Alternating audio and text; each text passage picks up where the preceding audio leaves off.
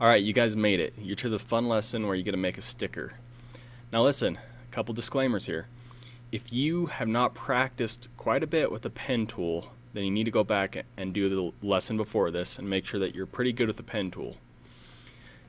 Alright, another disclaimer.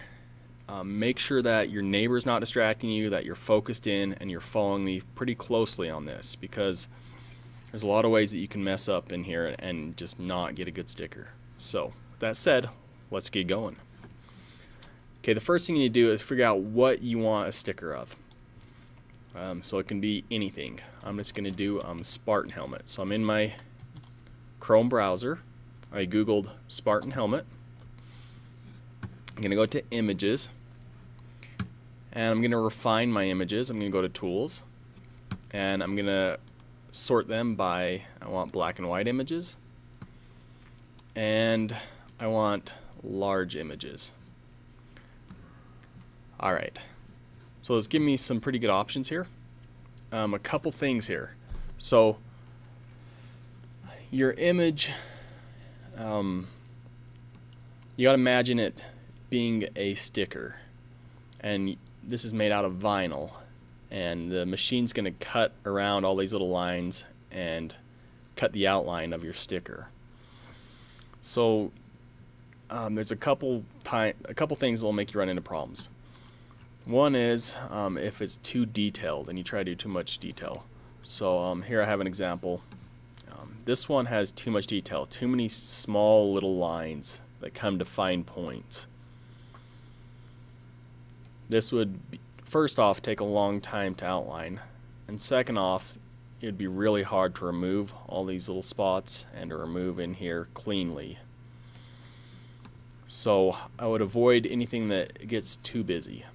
The one right of this is a much better example of something that you could do. Not nearly as many details, and the only thing I would worry about is right here, that it's getting too thin. But if you blow it up large enough and the thinnest part is bigger than 1/16 of an inch, then you're okay. Well, I'd say 1/8 of an inch actually.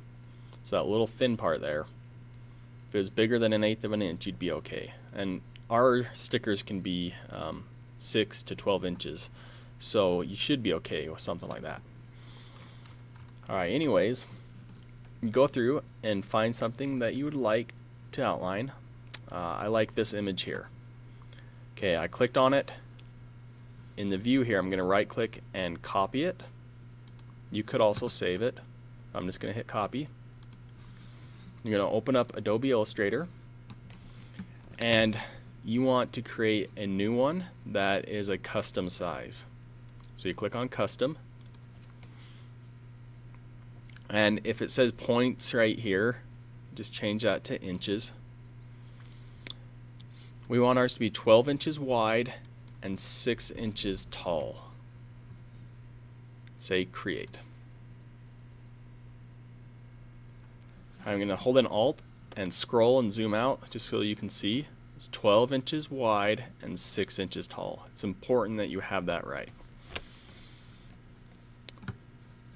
Okay, this is going to represent the area, basically the size of our vinyl. The vinyl is 12 by 12, but you're going to be able to use half that sheet. And you can do one big sticker in here, or you can do 2 stickers. So it's up to you. But they'll be pretty decent sized stickers. Okay, now that I have this open, I can paste my image in by hitting Control and V. First you got to click inside and then Control V.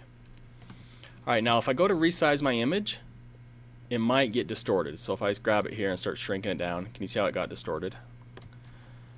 The way to avoid that is hold in Alt and then click on a corner and shrink it down.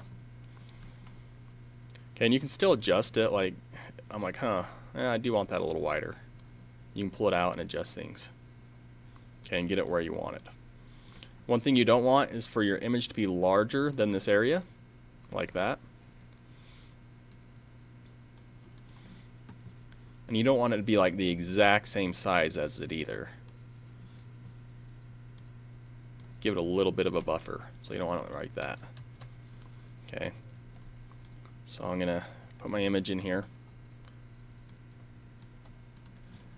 Alright, so you can have one image here and another image here, or you can have one big image. It's up to you. Or you can duplicate this one.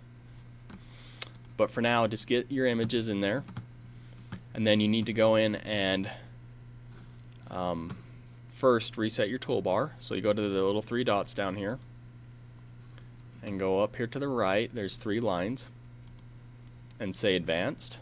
So you have more options in your toolbar. You also need to add another layer. So on the bottom right, if you hover over this right here, it says Create New Layer. Go ahead and click on that. Okay, so you need to be aware of which layer you're on for this. We want to be on the layer that we just created, which is layer 2. And you could rename it Cut Layer. So we have our cut layer and our image layer. Alright, get to this point and then follow along with the next video.